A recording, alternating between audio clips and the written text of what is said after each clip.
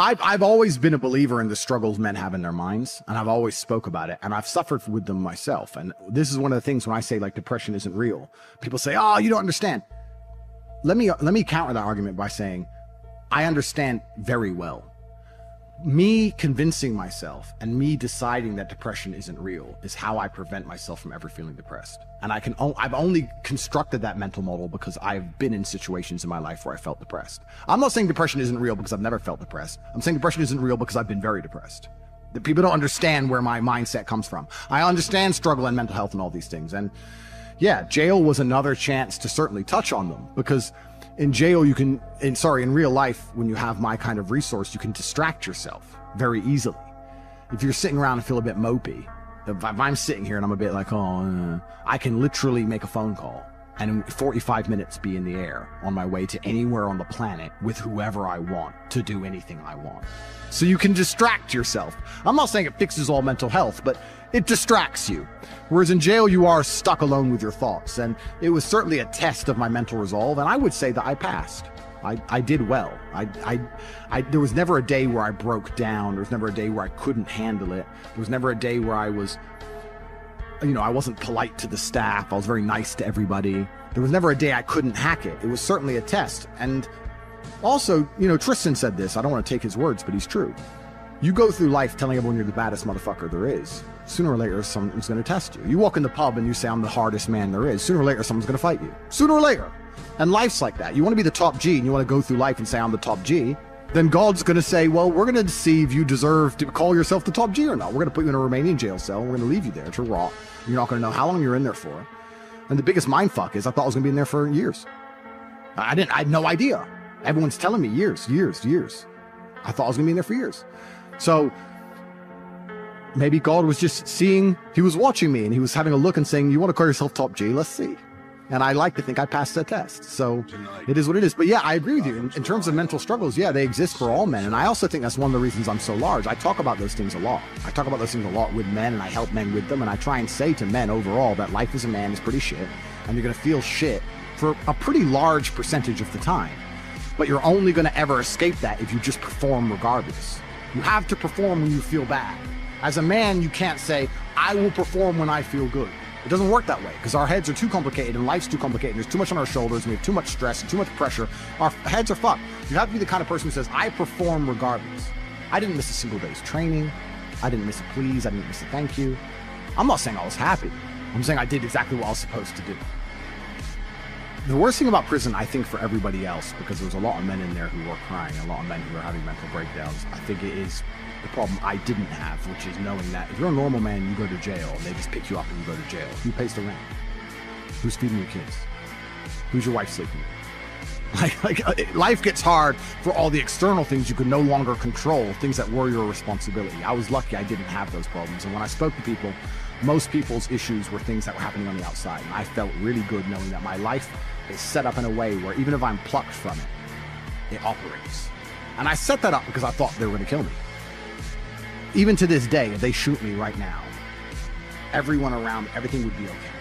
I don't have to exist for my life to function. So that was fantastic about jail.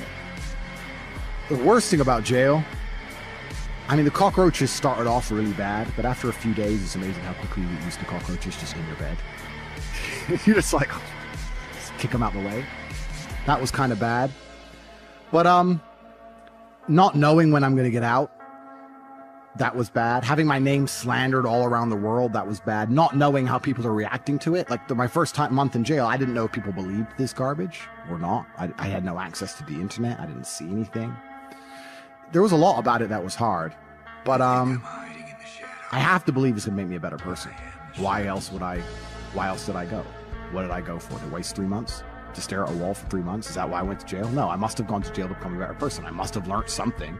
I have to self-analyze and find the lessons and pick it out. And I think a lot of people don't do that with all the bad situations in their life. regardless of whether you went to jail or a woman left you or your business failed, whatever it is, you need to analyze the entire situation and say, okay, what can I learn? There's a big pile of shit here, but there must be a little bit of gold inside.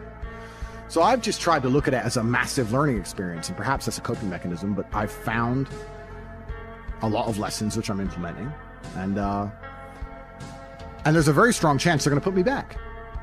Not because I'm guilty, because I haven't done anything wrong, but because I'm currently in the middle of a judicial system. I'm in the judicial system of a country. I don't truly understand the language. I don't understand the judicial system. I don't understand the charges against me. I don't understand how any of this can be legal. I don't understand where it's come from. I don't understand the evidence they believe they have. And here I am stuck in this process, and who knows how it's going to end. There are moments in your life that you feel overwhelmed by life, by people, by your own circumstances, by struggles. We all get knocked down in every aspect of life. Life has a way of humbling you. Life will make you shut up. Life will mute you. You're going to feel awkward and stupid and dumb sometimes. At times you won't want to come out the house. At times you'll be feeling bad and don't know why. What's wrong? I don't know. Just leave me alone. You will cry. You're going to fail, and you're going to be in your head. You're going to be saying, I'm not good enough. But it's okay. It goes with the territory. It's a part of the deal. The real challenge of growth comes when you get knocked down. You got to get messed up sometime. You got to get dirty. You got to get your feelings hurt. You got to get disappointed. You're going to ask somebody for some money. He's going to tell you no. That's just dirt. How you handle it, that's where the growth takes place. You want to take responsibility for your life. I got me here, I can get me out of this. If somebody came and knocked you down, there ain't nothing you can do about it. But if I come back a week later and you're still on the ground, we got a problem. You can decide that you're going to change, that you're not going to be a wimp. The way you were born, what happened to you is not your fault. But doggone it, you still on the ground after 20 years? See, you get tripped out because you got dirt on you. But you need dirt on you to develop. If you get knocked down, there's nothing you can do about it. But getting back up has every single thing to do with you. Don't you give up on your dream. Don't you do it. Don't you do it. Don't you do it.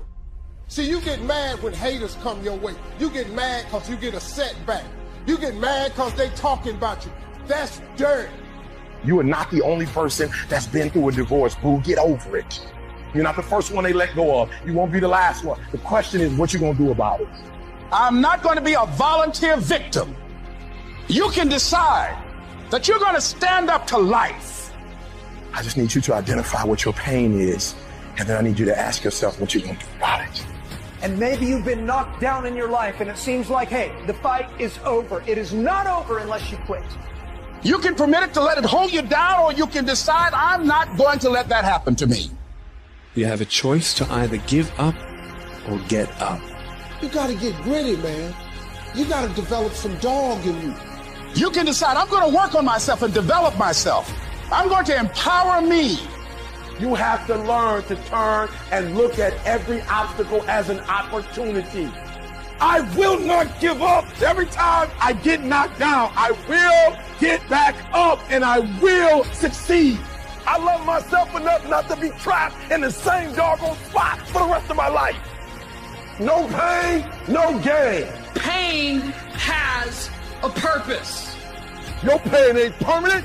It might last for a second. It might last for a minute. It might last for months. But sooner or later, if you do not surrender, if you do not give up, it will subside.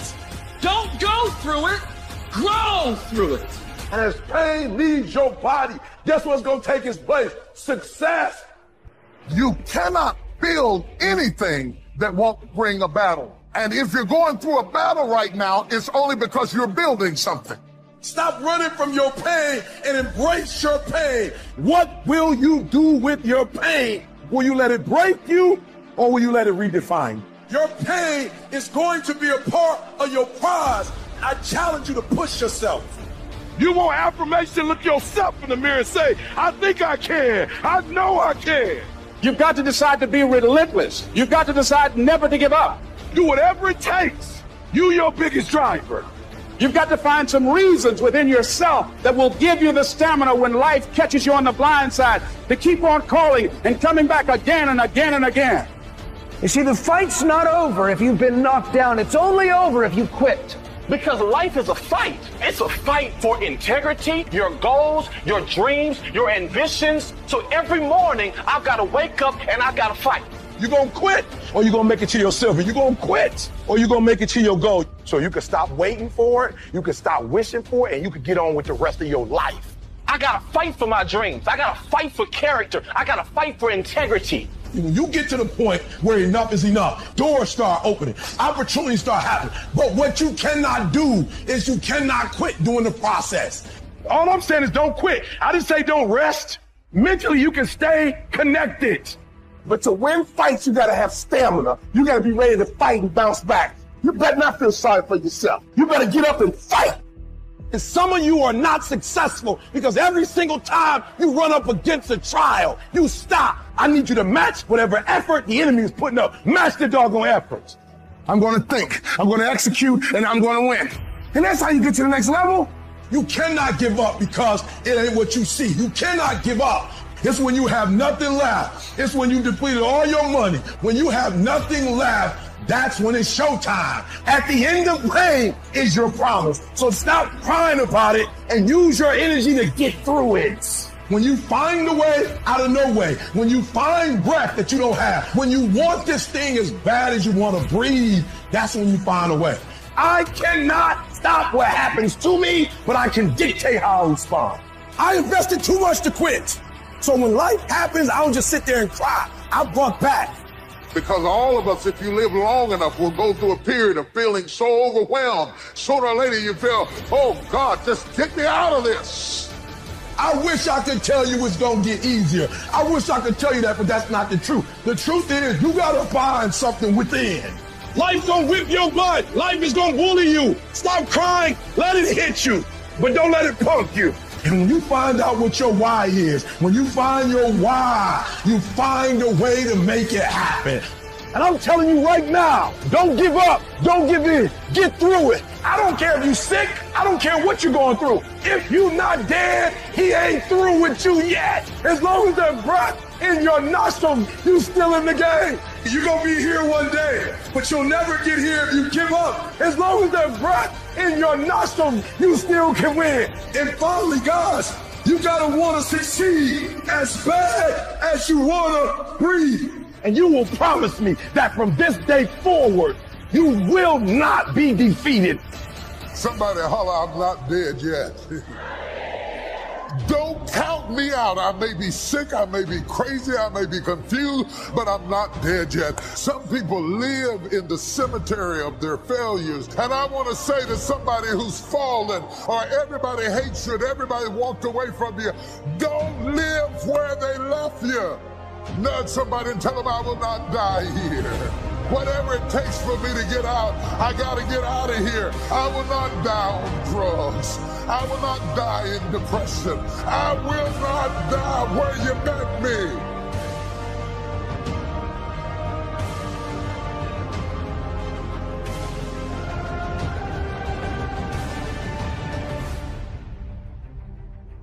Number one motivating thing for me, and I'm just being honest, was I was sick and tired of being poor. My mother was poor, my father was poor, my brothers and sisters were poor. I lived in a poor neighborhood, we lived in a poor house. And I was, like at Christmas time, my father would put us in the car and take us out to the suburbs to see the Christmas lights. And I would see these big houses, man. I told my father, I said, Dad, I said, why don't we get one of these houses? He said, boy, I ain't got no money for this kind of house. He said, but if you work hard, you can make some money, you can buy you one of these houses. My motivation was to buy a big house so I could put up Christmas lights. And I always dreamed of buying my mother and father a real house. And before they died, I was able to do all of that. You have to find a dream that's so big that it overwhelms all of your fears and causes you to never give up. Always go to something bigger than yourself. I'm wondering if you've been defeated because you have been giving yourself wholly to something that was too small to hold you. Are you trying to take a bath in a bowl? Are you not guilty of immersing yourself into things that were too small to hold your vision? Why you keep imagining buying a house Why do you keep imagining getting rich one day? Why do you keep imagining that? Because God is talking to you. You got to start believing in your imagination.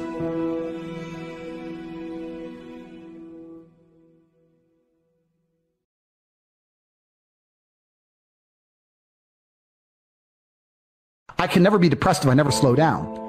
Speed is extremely important. Speed defies gravity. How does a plane fly through the air and defy gravity? Speed.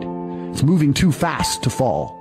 If you're always attacking life, if you're always doing things, if you're always making more money, if you're always traveling the world, doing this, doing that, new car, here, there, new podcast, reading James English, boom, boom, boom. If you're always doing things all the time, unhappiness can't catch you. But I also know that speed is a fantastic way to be happy all the time. I'm always looking forward to something. I wake up every day excited. I'll go do this today. I'll go do this today. I'll go do this today. And I very much live my life in a frame of, no, I have to do this. It's very much I get to do this. There's another thing that a lot of people make a mistake with when I talk to them, like, I have to go to work today. Change your language. I get to go to work today. Imagine you had no job. It'd be worse, right? Because otherwise you wouldn't be working. So you get to go to work. I have to fix the car. At least you have a car. You get to fix your car. Most people don't got one. I have to go get the kids. You get to go get the kids because you have these beautiful children who love you. You understand? People's even their own language is wrong. The world can be framed. Maybe I'm completely crazy. Maybe I'm full of shit, like you said. Maybe I am. But the frames I've installed in my mind are all beneficial to me. So if that makes me crazy and full of shit, good. Because I can't become depressed. So you can sit there and tell me I'm full of shit while you're depressed, and I'm happy. And I would never want to adopt the thinking of a depressed person. People will shield laziness with anything. No one wants to admit they're lazy. So they'll shield it with disbelief. That's a scam. Or, I don't work hard, I work smart. Bollocks. More cover. For just anything it takes to say, I don't want to work. Do you believe in that? Work smart or not harder? I believe in both. Yeah. But there's a time when it comes to work smart. And most people are trying to do the smart work before they do the hard work. It's kind of like talent, right? You don't notice if you're talented at something until all the hard work's done. Yep. I could be the most talented tennis player in the world, but I don't play tennis. So if I go down the tennis court, Joe Schmo's going to smoke me. I don't get to see my talent until I've worked so hard that I'm in the top 1%, and now I'm beating them because I have some God-given gift. Yeah. You understand? Yeah. You have to do the hard work first. If there's no hard work, there's no smart work. So someone's going to sit there and go, I work smart, I don't work hard, so I only have to work an hour a day. If working smart gets you a lot done in an hour a day, then you should work smart for 12 hours a day and get 12 times the work done.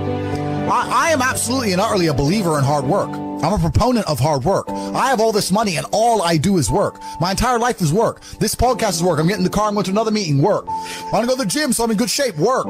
It's all work. My entire life is work.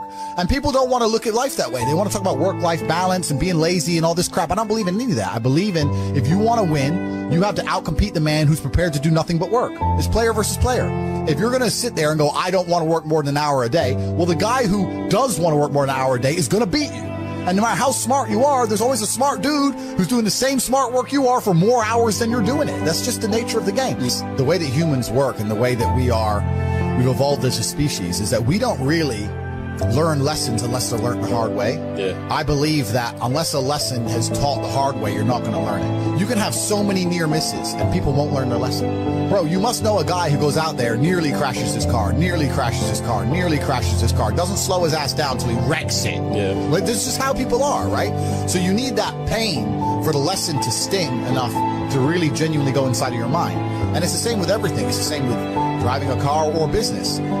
Truthfully, if you want to learn a lesson about business, you're going to have to suffer at some point, right? So we always say that most people are not successful with their first companies, X, Y, Z, blah, blah, blah. I get that. The truth is, there's a lot of people who make a lot of money with their first company, but they just spunk it, act an idiot, and it all blows up in their face. And that's how you get the discipline on your fourth company, that when you have $3 million in the bank, you just leave it there. You know, and don't be done with it. So you need to go through some pain. You need to experience some negative things. You need to have to a degree some trauma to really even learn any lessons. So yeah, business studies. You're right. The book That's not going to teach you anything about business. You need to get out there on the streets. You need to make mistakes. You need to suffer. You need to have the tax man knocking at your door. You got to deal with all that stuff so that you make sure it doesn't happen again. I really think that humans are stupid enough to only learn the hard way. And life really doesn't have to be that complicated. When you see somebody that has something you want, you just got to try and work out how they got it. Yeah. And that's the missing part. Most people see people with things they want, and they don't do the second half. They don't try and work out how they got that thing. Oh, my man has a Ferrari. Okay. I wish I had a Ferrari. Okay. They don't sit there and go for an hour. How did he get a Ferrari? It doesn't cross that part is the part they don't want to do, right? They just go, oh, he has a Ferrari, wish I had a Ferrari, and they go back to TV. Yeah. And that's why they lose. It's player versus player out here, man. It's on the street. It's not easy. For every dollar you make, for every pound you take, you took it from someone else. You don't make money, you take money. People don't understand the way that money works. You're not the Federal Reserve. You can't create money from thin air. Every single pound in your bank is money you took from someone else. And when I say take, I don't mean it in a negative way. You might have convinced them to give it to you. You might have a coffee shop. I'll give you a nice coffee. You'll give me some money. Cool. But you still took his money. Yeah. Right? So if you're out here trying to take stuff from other people, don't you want to have a team? You want to do it by yourself? You want to be Rambo? Because if you get two of you doing it. You get two of you. That's right. So the whole idea of this lone soldier, this Rambo, I'll do it all by myself, that's all dead, bro. You need to have a team. It's player versus player. And for the same reason, if you were out here on the street and you want to defend yourself, you want your boys around you. It's the same thing with trying to get rich. Like you're laughing with your boys. Yeah. The brokey days are great. And I'm not complaining about being rich. Obviously, I worked hard for this, and it's a fantastic life I live now. But I think without those brokey days, without those original days to compare it to, without that juxtaposition, then I don't think being rich would be fun at all. I think it's only fun because you can compare it to the days when you weren't rich. That's the only thing that makes it fun. The only thing that makes my $10,000 steak fun is that you can laugh saying how you never had 10 grand in your bank till you were 27 years old. Yeah. Like otherwise it's boring. Otherwise okay, steak. And I think if you're born with too much money, that you'll never truly be happy. I think you need the brokey days. They're the best days. They're the best days. You meet somebody wealthy, their family at one point was not wealthy. And then the one shows up. One person changes the family tree forever. In my family, I'm the one. And it wasn't because I wanted it or I hoped for it. I fought for it. I want to fight for my family. I want my mom and dad proud of me. I want me proud of me. I want to look in the mirror and be happy with the man I look back at. That he gave it everything, that he went for it. That's what I want for you. I want you to be happy with you, not cool. I've seen all kinds of cool guys my whole career. Cool guys go broke. They have a good 2 or 3 years.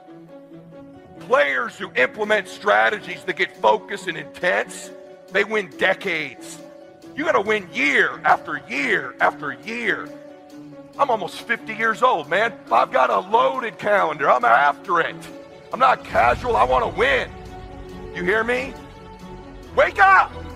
You want to win? You want to be a millionaire? You got to quit being so casual. You walk slow. You implement things slow. You talk a good game like you're going to be somebody. Business is a sport. It's competitive. You got to get focused and get in a hurry. Wake up, brother. If you make a couple of these adjustments, man, you could change your life. You could change your family forever. It's not casual. You can change the chapters in the book of your life if you want to. You're the author. It might be year 2, 3, 4 before you get your big win, but you could decide now, I'm going to walk, talk, and be a different person. You're the lead character in the story of your life. But too many of you let what I call the extras of life dictate where you're going. Y'all hear me? Here's the truth. Most people's dreams can be bought. With enough failure, they will sell their children's dreams. They can't still fight. With a little success or a whole bunch of failure, most people will sell their will to win. Some of you have sold it because you're making a little bit of money. You don't work like you did when you were making nothing.